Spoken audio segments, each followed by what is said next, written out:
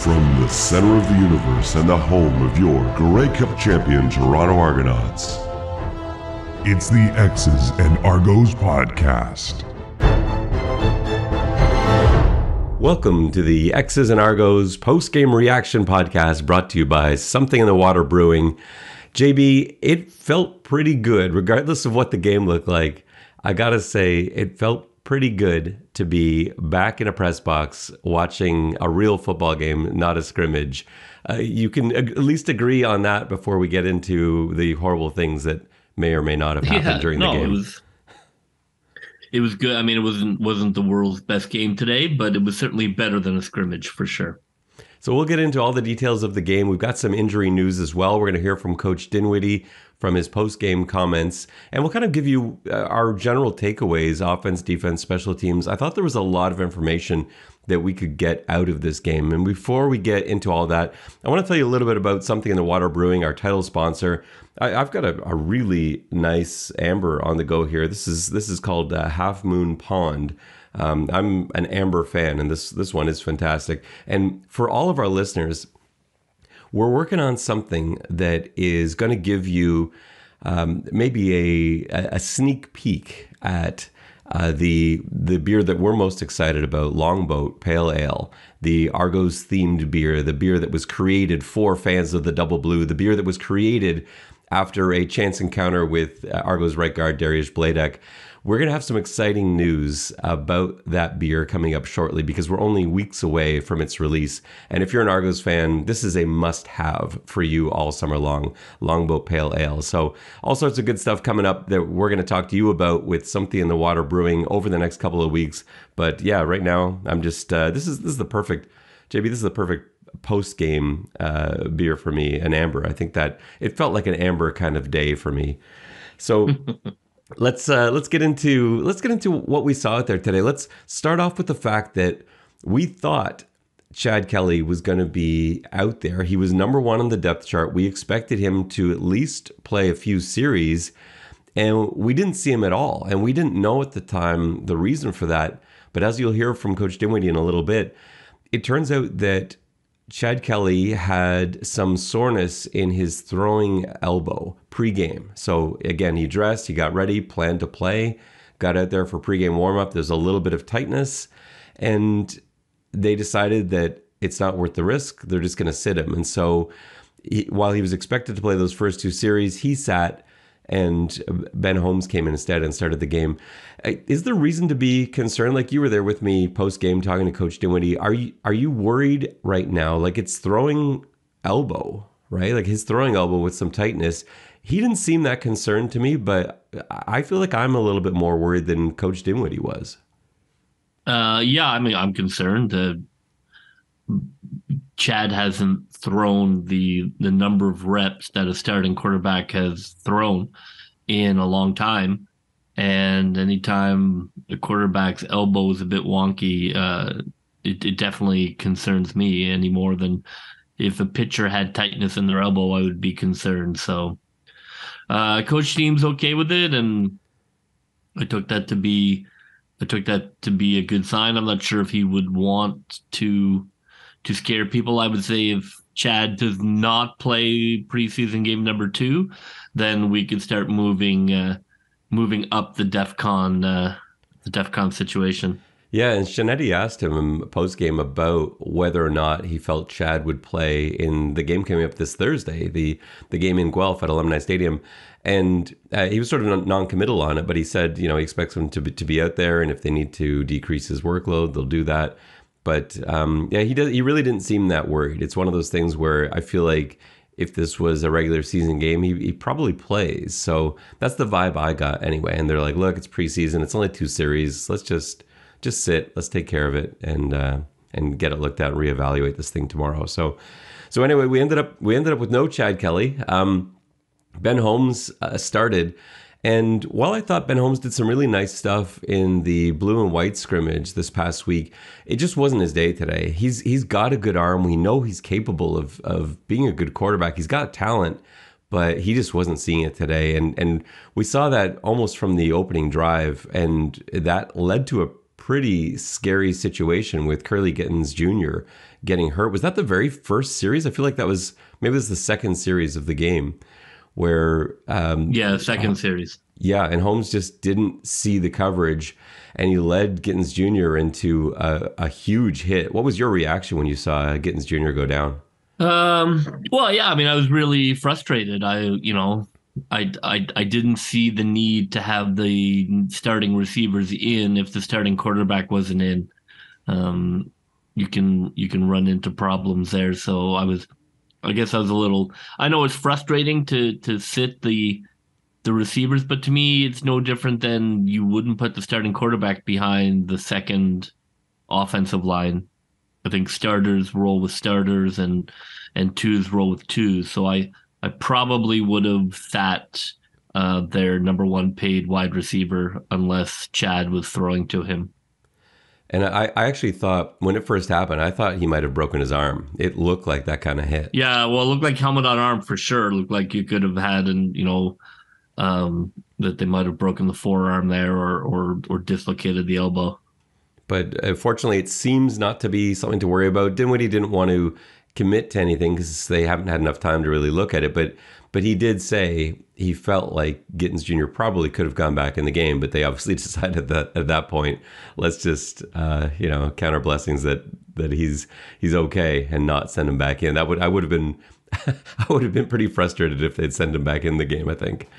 And I've had a few questions about what exactly happened on that play. I don't know exactly. We didn't have access to a replay on that. They didn't show us anything. What it looked like for me is that Hamilton was playing a sort of trap coverage, and I had some questions on Twitter about what that was. So essentially what's happening on that play is you've got the corner is baiting the quarterback to throw an outbreaking route. So the corner on that play is acting like he's trailing the outside receiver.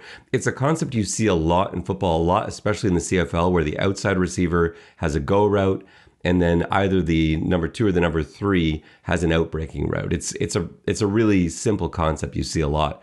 And where you can get into trouble is on this trap coverage, or sometimes called Kathy coverage, gold coverage. That cornerback acts like he's trailing that go route, and so the out should be wide open, but then halfway through the route he suddenly peels off and turns in toward that outbreaking receiver, and that seems to be what happened on this play. And Gittens Jr. had that out route. Holmes didn't see the corner in that trap coverage, misread it, and led him into what ended up being a pretty big hit. So, fortunately it worked out, I think, but scary. Well, yeah, because what happens, the reason it catches quarterbacks off guard so much is it isn't, it's a variation on the cover 2 with the outside corner having the flat coverage. But the difference is that the number 2 receiver, usually the outbreaking receiver, has a man on him. And so from a quarterback read, it looks like maybe it's man 2 or potentially cover 4, because normally in cover 2, there wouldn't be somebody covering that out. You would have the corner who's playing flat. So you just don't look for it, because basically it's like double coverage. You think you have somebody, you think you have the man coverage going with the out, and then the corner peels off and catches you completely unaware. It is a tremendously effective defense, because you just are not looking for that corner to peel off. For all it looks like cover 4, it looks like man 2. It does not look like that cornerback is going to peel off their deep receiver. It's a really, I can't really blame the quarterback, because you see quarterbacks fall into it, but you can see how dangerous it is, because you absolutely lead your receiver. You're leading them away from their coverage, the man who is defending them. So you think you're doing a good job, but you're actually leading them right into traffic.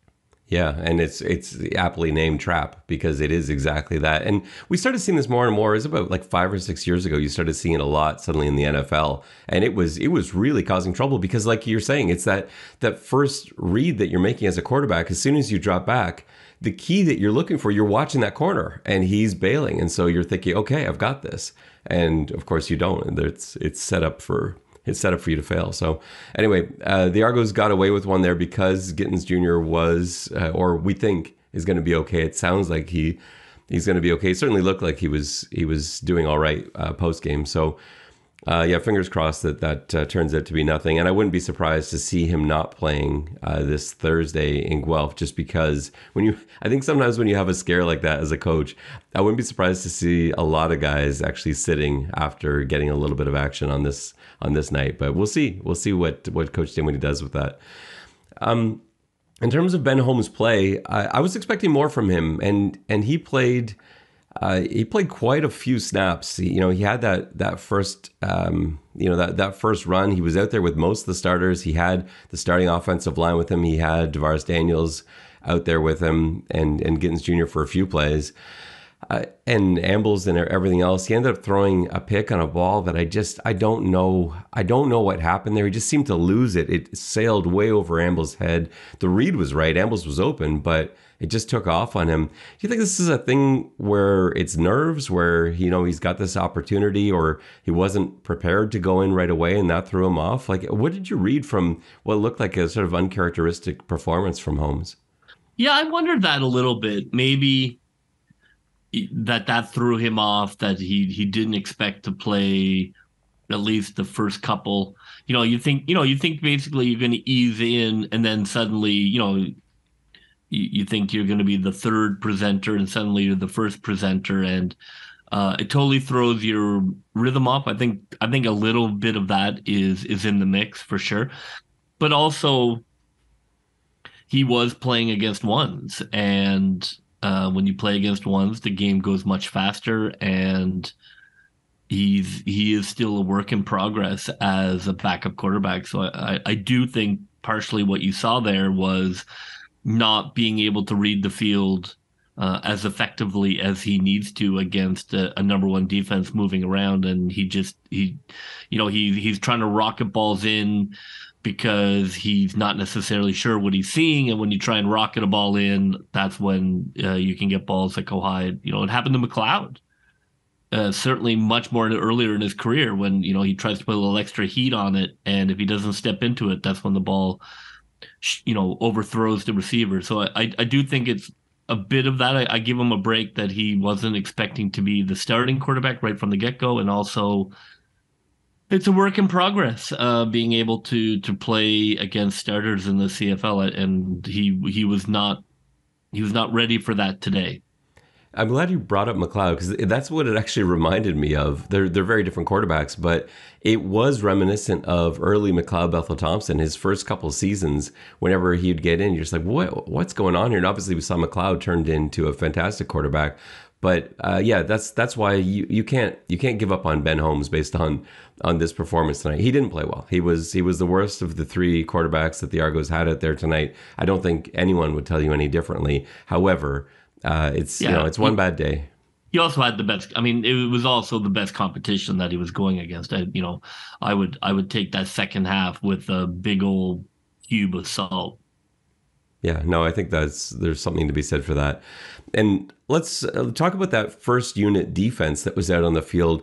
They did give up a touchdown drive. They gave a touchdown drive to Bo Levi Mitchell. They held him in check for the first drive. Bo was out there for 2 series. First drive went really well when they really had most of their starters in there, and then they started to roll some guys in, and Bo was able to really put a nice drive together. But I want to talk about that first unit that we only saw a few plays from. It was pretty cool to see Remolade out there, and again, you see that first step that you've got from the outside.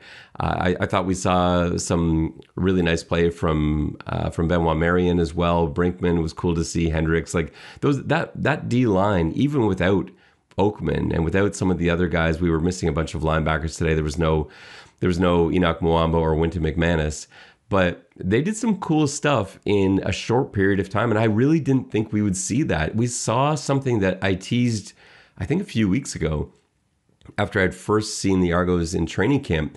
They had Jordan Williams in at linebacker playing the max spot, and they disguised coverage such that it ended up being cover 2, and Jordan Williams from the Mac position actually ended up taking deep boundary.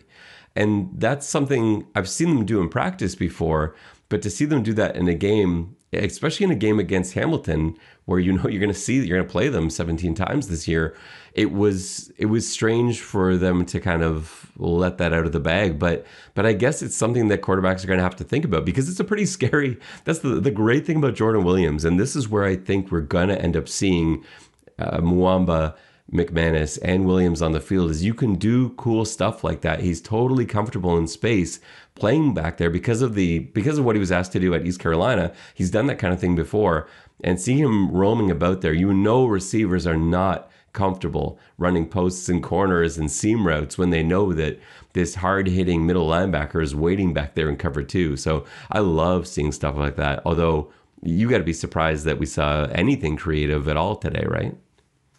Yeah, I'm not.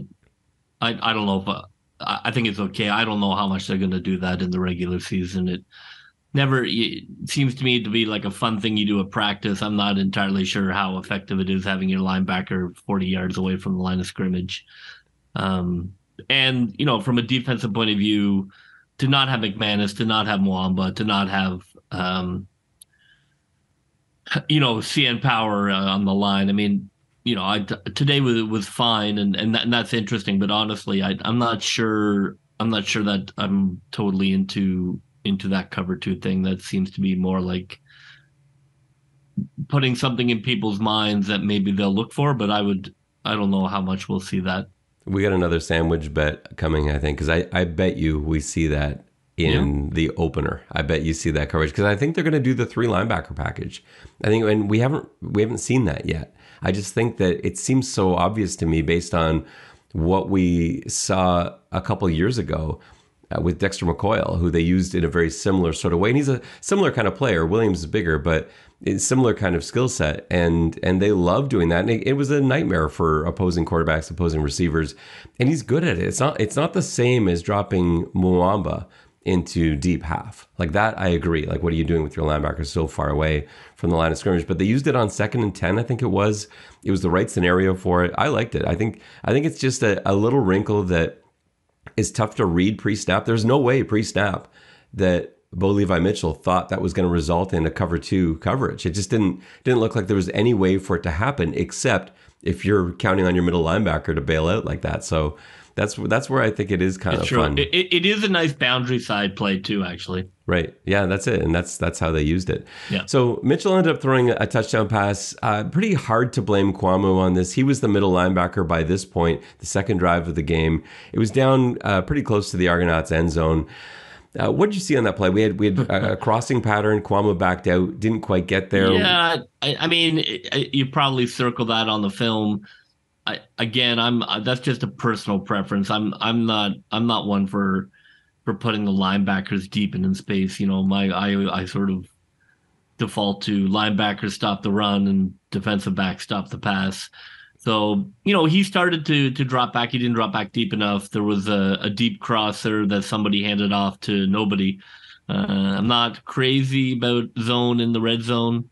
We saw a lot of that tonight. It's really hard to as an understatement. I think it's really hard to communicate that. I think it lends itself so easily to overload zone busters. Like, if they know you're in zone in the red zone, I just think you're done. Like, if you can go zone, you in the red zone, you better make damn sure they think it's man. If they know it's zone, I just think the number of zone beaters you can throw in and the margin of error is so small. Like you saw that touchdown, nobody had that deep crosser. So I guess it works if the linebacker drops 25 yards and picks that pass off. But I wasn't crazy about that. But preseason, who knows what they're looking to do or what they're looking to hide or what kind of film they want. Maybe they very well may just be looking at, let's play zone and whatever, and let's just see what happens. And then we've got film on drops and we got film on pass offs, and that's what we want. So it was not a great play. Yeah, I'm like you. I hate zone coverage when you get down close to the end zone. I just don't think it's so, because I know, like, as an offensive coordinator, I love seeing zone coverage down there. There's a reason for it. There's voids for you to find. There's places for you to sit. You don't need that many yards. And so No, it is so important that it is disguised. yeah, and that wasn't happening. We saw that like they ran cover three cut. I think they ran from the 15-yard line as well, and that got exploited. It's just like it's very hard to disguise cover three. It's like as man, it's really hard to sell cover three as man because at some point during the cadence, you're going to have to start bailing out. It's just. And as soon as the quarterback sees anyone bailing out, they know, okay, I've got zone. They may not even know what it is yet, but they know it's not 0 or 1. So unless you're rolling coverage or sending some heat, I just don't like that at all. I mean, any coordinator will tell you that covering that deep. That's why Kansas City makes a living on it. That Andy Reid knows that deep out. That overrun is such a hard route to cover because it's almost impossible to stay in the pocket if you're playing man. And defensively, it's, you're running through all of these different zones. So who picks you up? Does the safety pick you up? Does the linebacker pick you up? You're between the safety. It really is a tough play to defend. I'm really glad I don't have to figure out how. And another horrible thing happened on that drive, which was that Robert Priester went down. And we know a lot less about the status of his injury. It wasn't something that a lot of light was shed on post-game. So I couldn't even tell for sure what we were looking at. It looked to me like we were talking about knee or ankle, but I don't even know which. I had my binoculars trained on it, and I couldn't see. And he has stepped up this camp as being probably the starting corner to the boundary side. And so if he's out for any kind of time, that's going to be a pretty serious loss. I don't know who the replacement is there because they brought in Quantez Stiggers as the replacement there. He looked good and bad at times, which you expect. Quantez, if you haven't heard us talk about him before, is an amazing athlete. It's really got everything that you'd want in a corner, from size to speed to instinct. He's got everything. But what he doesn't have is experience. He never played college ball. His only previous experience post high school was fan controlled football league. He just turned 21. There's a lot for him. There's still a lot for him to get down, certainly technique wise. What did you make of Quantez Stiggers out there? Because we saw him for a pretty extended run, and we saw highs, we saw lows. Yeah, he looked good. I mean, he had nice picks. So he went down the field, got elevated, got the ball as highest point. Showed good hands. I thought that was impressive. There was a play where he wasn't great on cleaning up the tackle. When he got pushed out of bounds, he got into a fist fight, and the referees, I guess, being an exhibition game, didn't toss him, but he would definitely have been tossed if this was a regular season game. So he has to be careful about, getting into a fist fight during the football game. But what he showed, exactly what we thought, is the raw potential, the raw talent. Clearly, the coaches love it and are willing to put him out there and see what he looks like in game situations, because I think they're really excited about what he can be. But you'd love for him to not have to be a major player for this season, to be honest. You'd love him to be able to just learn all season, and really be something and just kind of be a special teams ace. But you look at how quickly he was called in today. I don't think they see him as a practice squad player. I think they see him being on the roster, because, like you say, they brought him in early. Yeah, well, he was the first man off the bench. It'd be interesting to, I thought they might have been more looking practice squad, but I don't think so. I think they see him being one of their DBs. Yeah, I thought we'd actually see Caleb Holden there. I thought that made more sense. I know Quantez Stiggers was listed as Priester's backup on the depth chart, but when it was such an early injury, I thought, yeah, we'll probably see Caleb Holden here. But no, yeah, they brought in Stiggers, and he like you said, he could be really good. What I did like to see was, after that incident you talked about, his two negatives, right? We had the missed tackle, which was sort of like a body check, didn't wrap. And then the play out of bounds where his helmet got ripped off? Yeah, and I assume the other player ripped it off. I'm not saying he didn't have a right to be angry, but you can't throw a punch in a football game. That's as simple a rule as there ever has been in football. So, And it was on the far sideline. When he got back to the bench, Dinwiddie walked out onto the field to meet him on his way back. And it could have gone one of two ways. It wasn't the sort of screaming lecturing that you sometimes get. And I think Coach Dinwiddie played that the right way. I think that's an intelligent way to talk to a young player. Again, this is a player that hasn't had 4 years of college experience like a lot of these other guys have coming in.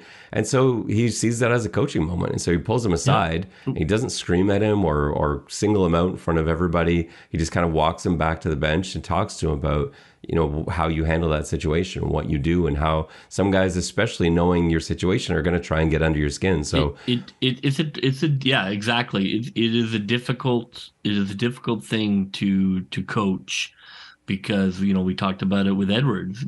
Blue flame guys are rare. Blue flame guys make your entire defense better. How do you keep a blue flame from burning your entire operation to the ground? That is the part where you get paid the big bucks. But, I think Stiggers, to me, looks like that kind of guy. He's going to be on the edge. He's going to be physical. It's going to be what it's going to be, right? He's not going to be a technician. But you have to be able to kind of rein it in. That was the fight they had with Edwards for so long. Sometimes they won it, sometimes they didn't. And it looks to me to be similar, which I'm all for. If you can find a way to make the blue flame work, it adds a dimension to your defense that is valuable. Let's talk about the other two quarterbacks we saw. So second in was Cameron Dukes, which surprised me. I thought we were going to see Bryan Scott before we saw Dukes. I thought Dukes was coming into the season, just having seen all of their film, having seen their... Dukes looked like Chad Kelly last year.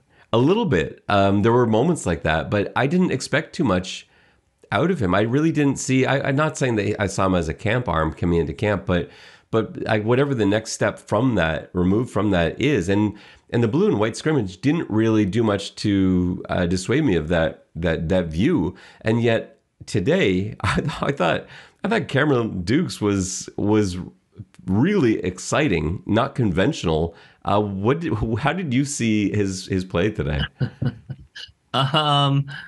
Yeah, he was entertaining. He brought a spark to a team that was definitely flat. Definitely a team that was not, I would say, excited to play this game. I don't know what their week of preparation was heading into it, but it certainly didn't seem like a team that was ready, had built to play this game. And he came in and fired up the team, gave it some excitement, making random underhand throws and moving outside of the schedule and just passing it to random receivers who were sort of open, kind of like a rugby player / gunslinger / I'm not sure who else you would slash, but it was very unconventional, very unsustainable, but entertaining. And I think Coach wasn't that harsh on him because I don't think they have big plans for him, but for an exhibition game, it was exactly what they needed. They needed somebody to go out there and kind of mix it up and just kind of play a little wild, and it worked.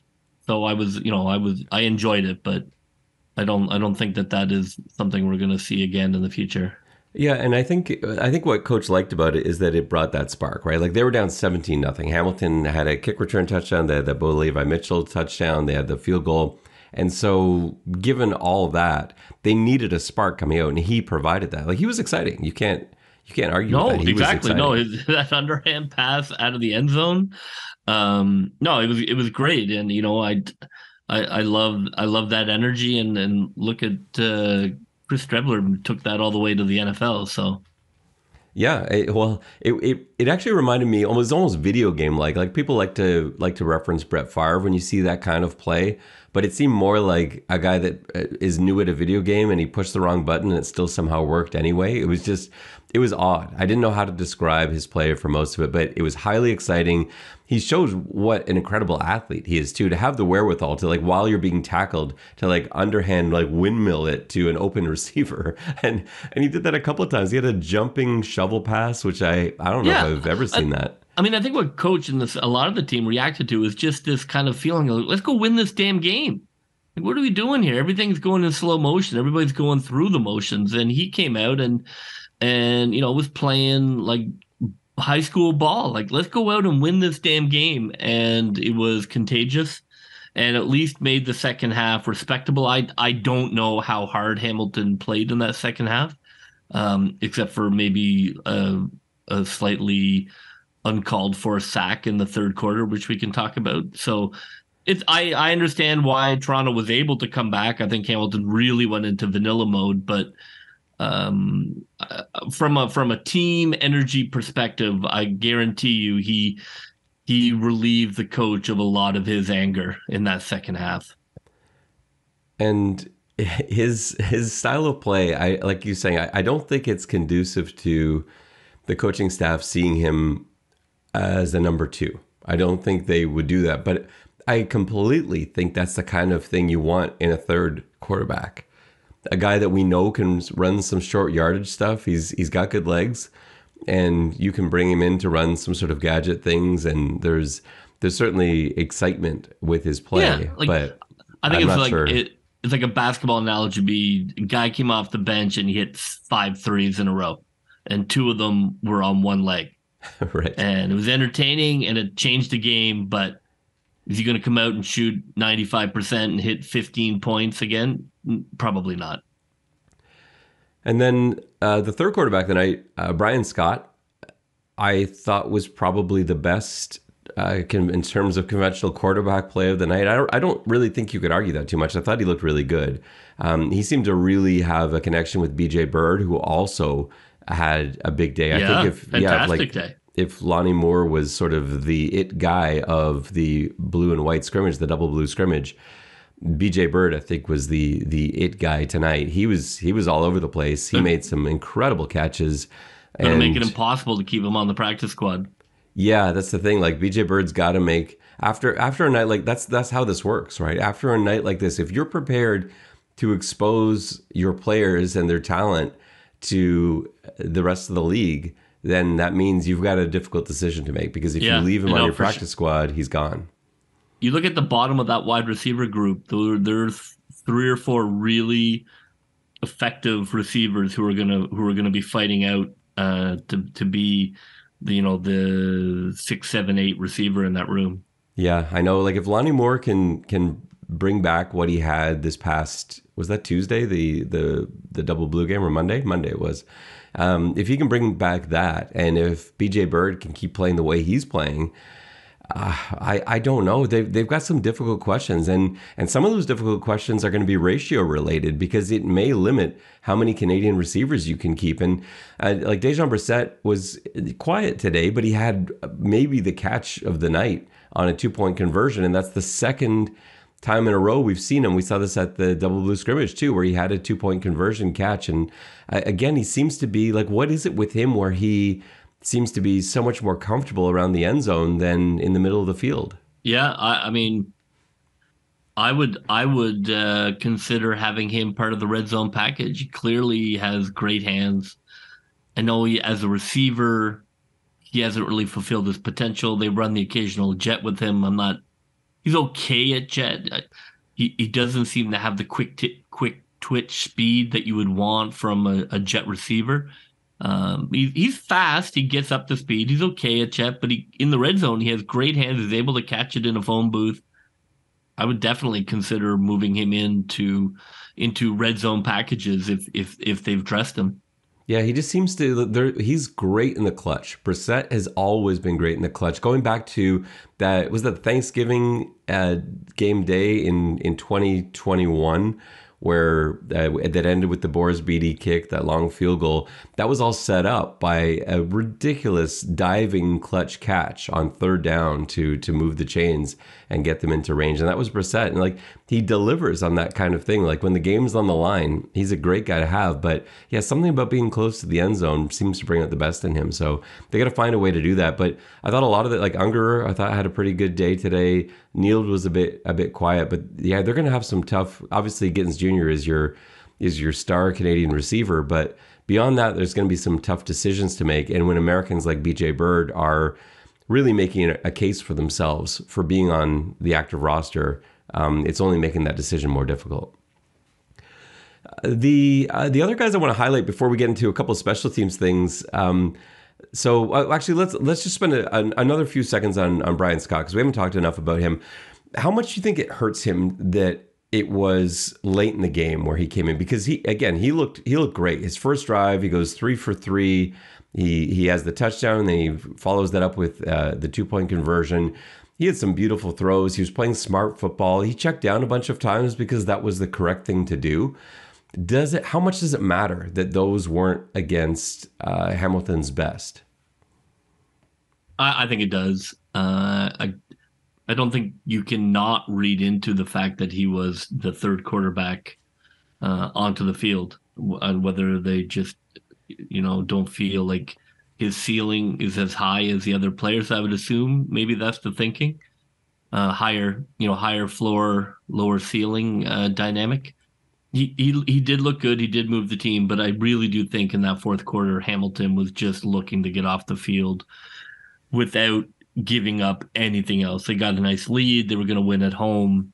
They really didn't want to tip their hand to anything offensively or defensively. Essentially, the team just kind of put it into neutral from where I could see for the third and fourth quarter.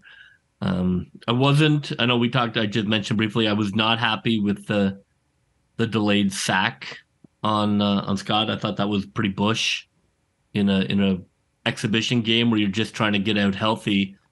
And I know we disagreed on that, but that's not the kind of play you should be pulling in an exhibition game against backup offensive linemen. There has to be a code or a brotherhood that you're in this exhibition game to play hard and play tough, but you're in it to get out healthy. And what they were trying to achieve with a delayed sack where they blew up Scott, I can't imagine other than trying to be jerks.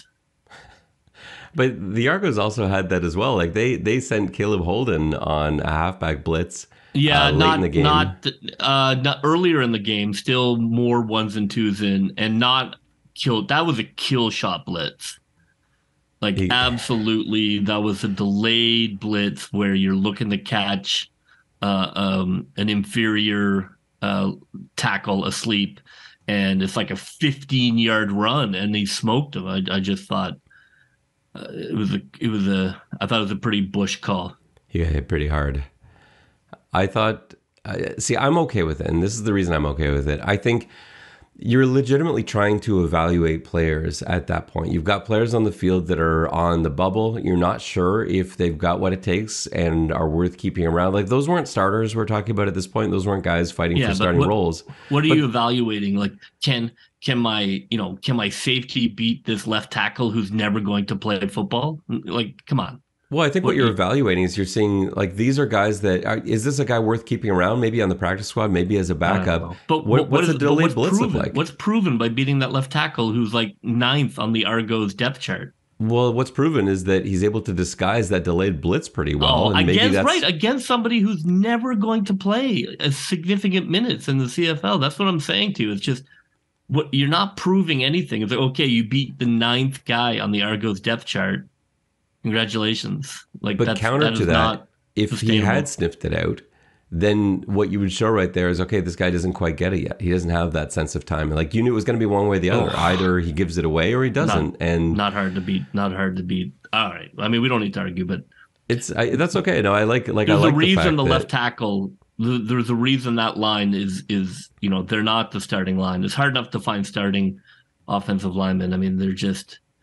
It's just, it's a Bush play, because what is achieved here? Like, you blow him up because what is it that you're hoping to achieve to win this game? You're not trying to win the game. You're trying to get out of the game healthy. No, you're evaluating players. No, and it's tough to evaluate players if all you're running is a base coverage and you don't send any heat, you don't disguise any coverage. You're just out there. Running like, Pro Bowl football. Like, that's not a way to evaluate talent. It's not Pro Bowl football. There's tough football, and then there's sending a delayed blitz against your third version of the offensive line. Yeah, there's a reason no starter would stand behind that line. I don't think we're going to see eye to eye on this one. That line would not be able to protect a starter. You would never put a starter behind that line. Everybody knows if you're into your third offensive line, that line is not going to be able to protect. And coaches know that, and the defensive coordinator knew it, and just thought it'd be funny to light Scott on fire, and they did. He wasn't doing it for humor. I'm telling you, like if you talk to Steinauer about that and like what the Hamilton plan was there. I'd say what I'd love to have asked him that. What were you trying to prove with that play? I think he would say we're trying to evaluate our defensive players. Right, and I would say that's a BS answer. But that's trying to evaluate your safety's ability to beat the 9th best offensive lineman on the Argos. That'll be useful. It's not a starting safety. It's not like Adeleke was out there being sent against you're not backups. Achieving anything. All right, we will not agree on this. No. Let's talk about something that we do agree on. Who was the left tackle at the time? I don't even know who was in at that point. They're never going to play. Everybody knows that. Anyways. So a guy we do agree on, Deonta McMahon is a pretty interesting running back. I have no idea what to do with because this team is stacked at the running back position. We know what we've got in Harris. He looked great. AJ Ouellette, Adeboboye, Leak, and yet Deonta McMahon, the 5th running back on this team, made a real case for himself. Every time he touched the ball tonight, he got between 7 and 9 yards when there was nothing. That same offensive line that you were just talking about is the same offensive line that was out there blocking for Deonta McMahon late in the game. And he just found space somehow in there. And that's why he's been one of the most exciting guys to watch at Argos practice. What do you do with him? Like, what's the answer there? Is Leak's job in jeopardy? If it's me, I mean, I think, I guess you have 2 choices. I mean, number one is you don't play him at all next week and you hope you can sneak him onto the practice squad. Number 2, you don't think you can sneak him on. You put him in with the starters and you see what he can do against a real defensive line and real linebackers. And you get a better sense of, can he do this? He did not, unfortunately, look natural as a receiver in kick return, which is too bad. So you could probably continue to work on that. But those are definitely the 2 choices for me: is bury him or put him with the ones and see if you have something, or see if you just had a guy who was gaining yards against an inferior, like a second level defensive team that wasn't running anything scheme wise. They're just playing head up ball, and he was able to get yards. So, I know that you have a good nickname for him, which is exciting, but I think. What did I call him? I'm very curious to see what they do next week with him. What was my nickname for him? I can't remember now. I believe you called him the Special Man. yes, McMahon, the Special Man. Yeah, it was the worst nickname I've ever heard. That's the worst nickname ever. That can't stick. The Special Man. No. I was trying to think of a nickname on the fly while we were talking about him. I'm curious. I agree. He did look good. He did look shifty. Maybe it's too late to hide him, and let's roll him with the ones. Let him get some time with Ouellette, and see if you can get a little thunder and lightning going. But that's the problem, though, is that you can't.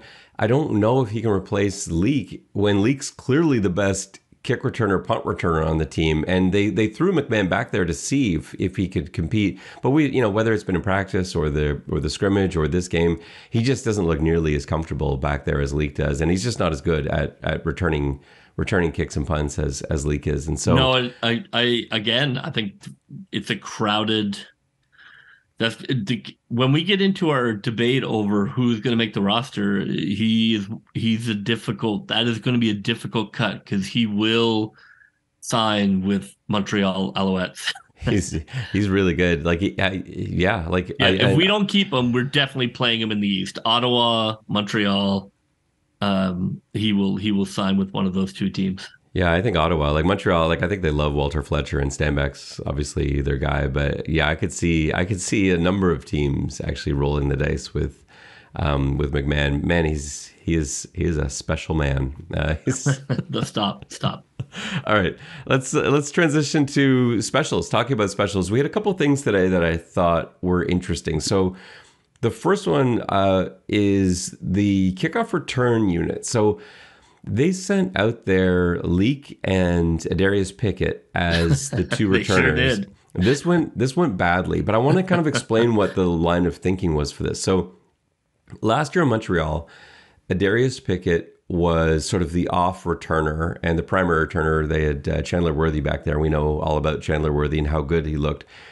You don't typically kick to the off man. And to illustrate this, like Mario Villamazar, Argonaut, who was last year a BC Lion, also played that same spot for the BC Lions, the off returner. And they just don't get a lot of balls to return because it's disadvantageous to kick it to the guy to the wide side of the field. It just doesn't make any sense from a kicking standpoint. You're kicking away from your strength. You're kicking into more danger. And so you almost always, even though you don't want Chandler Worthy handling the football, you kick it to him because he's standing in the place that's far better for you to kick to strategically. And so the Argos line leak and Pickett up deep. They've got Pickett to the offside, and Hamilton chose to kick it to Pickett every single time he was out there. And Pickett got one good return that he had that was really well blocked. He got blown up another time it went off his hands into the end zone. He got blown up again.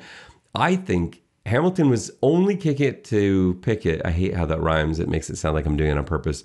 They were only kicking it to him for two reasons. One, so that Toronto could not properly evaluate Leak and their kickoff return team. Two, because they were really happy to be able to take full speed shots at Toronto's starting cover linebacker. And their point of view is, if you're going to put one of your most valuable defensive players back there on kick return, then we are going to kick it to him every time and force him to go into contact.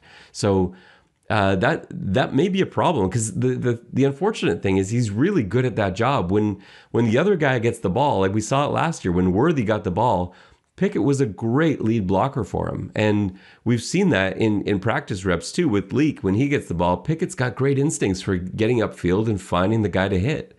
So what do you do? Is he too valuable to keep on that team if teams are just going to keep kicking it to Pickett instead of to Leak? They definitely were not expecting it. The film is out there now. Will other teams continue to do that? Well, based on today, I would say yes. Pickett is not a returner. I think it puts too much stress on him to use a skill set that is not elite. To kick return is difficult. To me, he got chased out of that job today, and they're going to have to come up with either a new way of disguising his role, or they're just going to have to abandon it, because I think when you have a special team plan that gets exposed on film, it's over. The other option to that is you create return plays specifically designed for him. Like he's a great athlete. Yeah, I mean, I don't. But I don't know. I think that's a lot to ask of him. I don't think he is a kick returner. I think he's okay, but that's not why he's back there. Right. And so I don't know. They'd have to see it in practice. I'm not sure that makes sense to basically make him a full-time kick returner. And the last special teams thing I want to talk to you about is Haggerty's punting. So Haggerty had a great sort of net punting, or rather punting stats.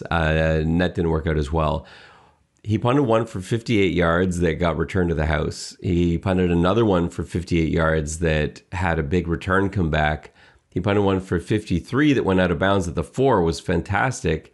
But I think the best punt of the night for him was his 44-yarder. The one that goes 44 yards, lands, and everybody is in this perfect umbrella around the returner.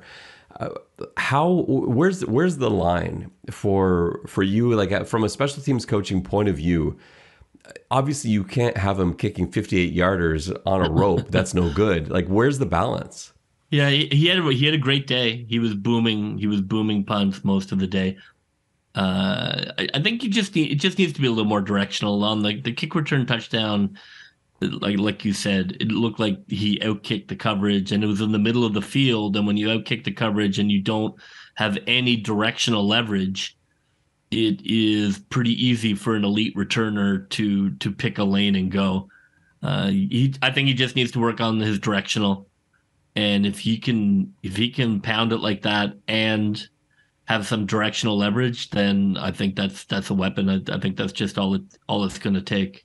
What do you think of the rugby style punt? Like being a global guy, an Australian guy, maybe he has that. And we saw Hamilton run that, and it caused some problems for Toronto. I like it as a look occasionally, but I'm not entirely sure there's a returner I fear that much currently. It would have to develop over the season if there was really a returner I feared, in the sense that they could destroy you. But the kick return touchdown was bad. Even if you have kick coverage, you shouldn't give up a touchdown. But I like the way he kicked it. I don't think if your punter is hitting it above 50 consistently, I think that's a pretty good situation. And you just tweak. I think you tweak a little. I was happy with how well he hit the ball today. Why don't we listen to Coach Dinwiddie's press conference post-game, and we'll just have a quick reflection on that after we come back, and then we'll wrap things up and get you set for what's coming up this week. So this was Coach Dinwiddie post-game outside the Argos locker room. Yeah, I think there was some good individual play. I didn't think we played collectively as a team. That's really what you look at. Now, some of these guys individually played well. They're making a statement to make this football club. So I thought there was some bad football, but I thought there's some good things we can learn from, and we showed some guys can make plays at this level. That was on the quarterback, both of those picks. So Ben's has got to be better and continue with his reads and trust the process of it. So he kind of, he didn't see the coverage, what it was, and missed the throw. So we'll look at it. I don't like to make too many judgments until we look at the film, but yeah, he had a tough day. They haven't got a chance to get there yet, so I got to sit down with the medical staff. I think they'll be okay, not long-term injuries. Kurleigh probably could have battled through and got back in there, and I just didn't want to risk it for the first preseason game to lose him for a big chunk of the season or something. Yeah, no question. I didn't think we had any energy, and then Cam came out in the second half and brought us to life. So, him and Bryan did some good things. We'll look at the film, and hopefully next week they can continue to grow and put a better performance out.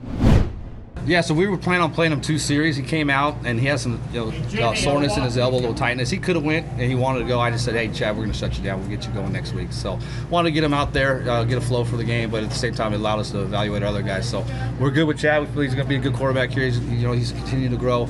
And right now the only thing I'm really losing sleep at is finding out who our number 2 is. I think he should be good to go. We'll limit some of his throwing if it's still bothering him. He might have just he woke up, and it was sore today, and then tomorrow it's fine. So we had the docs look at it as nothing serious. So it was more precaution than anything. And on his throwing elbow. Yeah, throwing elbow. Yeah. So it was just tight. He said, "Hey, my elbow's tight," and I said, "Hey, let's move forward and we'll go next week." Coach, on Cameron Dukes, how much do you want to pull back? Because on that one drive we saw a jump shovel pass, an underhand pass. It's exciting. How much did your heart stop during that drive? Yeah, well, I thought there were some other throws. The one thing it shows he can create plays. He's got a little moxie to him. I think you have your guidelines of what our offense is, and each quarterback kind of has their own flavor to it. So as long as he's not being careless with it, he's being creative, and I think he's got the chance to make some plays, and he's got to continue to grow. But I think you can see if it's not there, he can scramble, get guys to suck down. We find those second windows to throw. So he's pretty creative with that. Well, I think it's definitely a good thing that the game didn't end at half when it was 17-0, and then we walk into that post-game presser with Coach Dinwiddie. He was not like, I can only imagine what he was like at halftime in the locker room. I don't know. I haven't heard. I can only imagine there were words flying out of him, rage. He looked like some sort of anger meme, and yet post game he was pretty chill, I thought. Yeah, he seemed like a guy who was happy with the bounce back, even though there are lots of caveats to that second half. Did Hamilton really try? 2s and 3s against 2s and 3s. Nonetheless, it was a good fight back from the team. They did get back into the game. Looked like it was going to be exactly my predicted score, and then they messed that up too. So I felt like Coach was happy with the punchback and felt like maybe there's only so many times you can get angry at your team in a row, and then you have to kind of change it up and be a little bit more rebuilding as they head into the next exhibition game. So that's what it felt like to me. The Coach had been upset, said his bit, no need to continue to be angry. Let's move on and try and be positive about what we saw here, and let's be serious about preparation heading into the Guelph game. In some ways, this was the best thing that could have happened to the Toronto Argonauts. We were talking about that when it was 17-0 because the starters looked terrible, and they're going to sit through film tomorrow, and there's nothing they're going to be able to say. They look bad. They didn't look prepared. And, from what we gather, it wasn't the best week of practice this week. They showed that when they got on the field today. Sometimes you need that. Sometimes you need a reminder that you can't just walk through this thing. And so, to me, I think, seeing a response like that in the second half and seeing how poorly the starters played, knowing what kind of veteran leadership there is in that locker room, I think the Argos are actually in a really good spot. In some ways, this was the best thing that could have happened today. Yeah, I think so.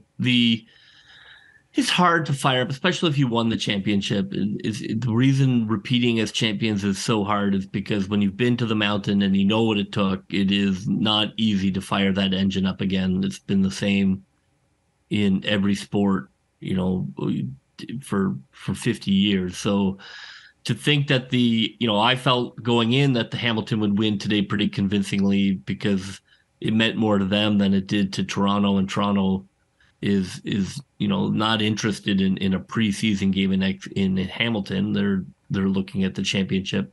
But you do have to not take that for granted. You can't wait too long to kick that into gear.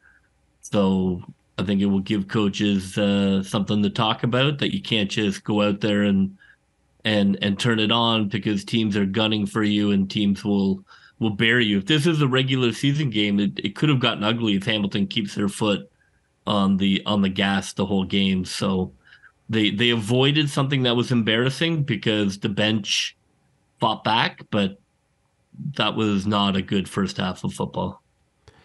We got a lot of things coming up this week. So in preparation for the last preseason game for the Toronto Argonauts, which is in Guelph at Alumni Stadium this Thursday night at 7 o'clock, we're going to have, well, first of all, make sure you go to xsandargos.com. Check out JB's report card evaluating every positional group's play from this evening's performance. We will have your pregame walkthrough podcast coming to you late Tuesday night to get you set for that Thursday game. And then, of course, our postgame reaction podcast following their game against the Red Blacks Thursday night in Guelph. All that and more coming up this week. It's going to be a busy one, JB. But I couldn't be more excited that football is back. Well, that will just about do it for us on this episode of the X's and Argos podcast, brought to you by Something in the Water Brewing. For JB, this is Ben Grant saying so long, and may all your pre-snap reads be good ones. I'll see ya.